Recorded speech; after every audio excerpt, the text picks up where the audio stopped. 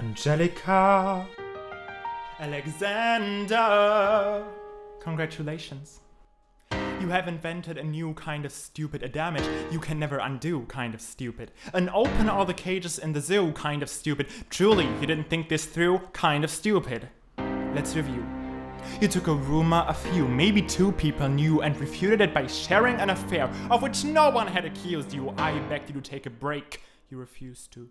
So scared of what your enemies will do to you. Well, you're the only enemy you ever seem to lose to. You know why Jefferson can do what he wants? He doesn't dignify schoolyard taunts with a response. So yeah, congratulations. You have redefined your legacy. Congratulations. It was an act of political sacrifice. Sacrifice? I languished in loveless marriage in London. I lived only to read your letters. I look at you and think, God, what have we done with our lives and what did it get us? That doesn't wipe the tears nor the years away, but I'm back in the city and I'm here to stay, and you know what I'm here to do. Angelica, I'm not here for you. I know my sister like I know my own mind. You will never find anyone as trusting or as kind.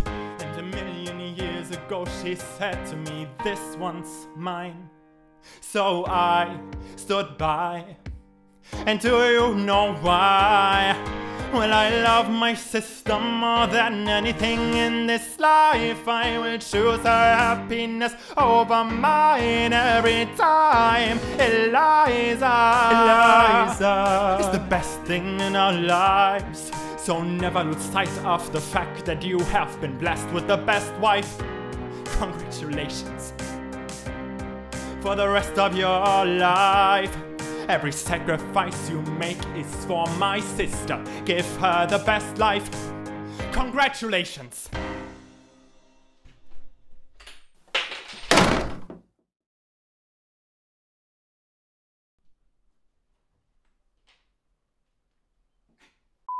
I hope you liked it. If you did, leave a thumbs up. Subscribe.